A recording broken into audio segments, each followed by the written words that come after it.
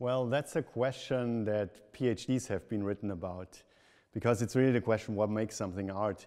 And as long as people were just using traditional media like painting or marble and carving things into the marble, it was very easy to tell that something was art because it just used certain materials and certain processes that had traditionally been used to make art.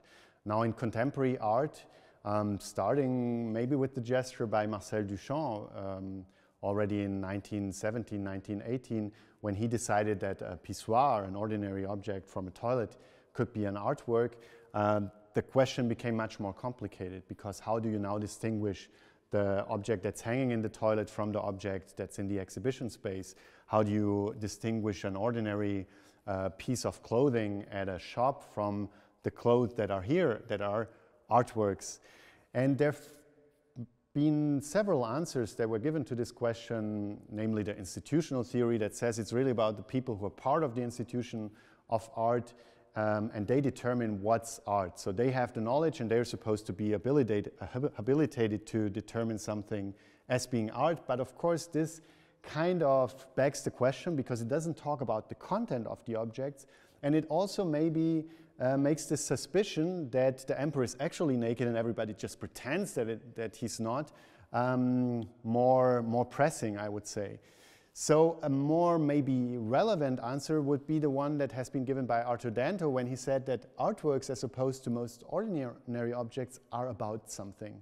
So the aboutness would be what makes them art.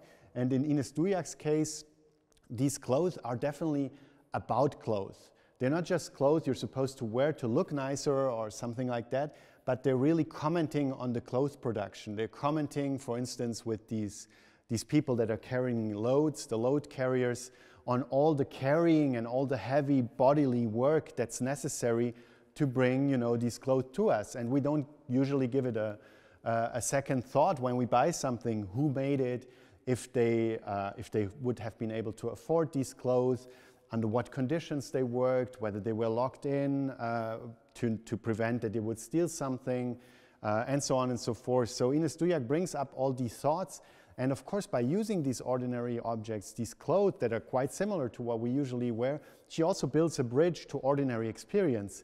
Maybe when I put on my pullover in the morning, I can remember what I saw here and start asking these questions myself, and possibly even become a more ethical shopper, someone who thinks about these questions when they go and buy something.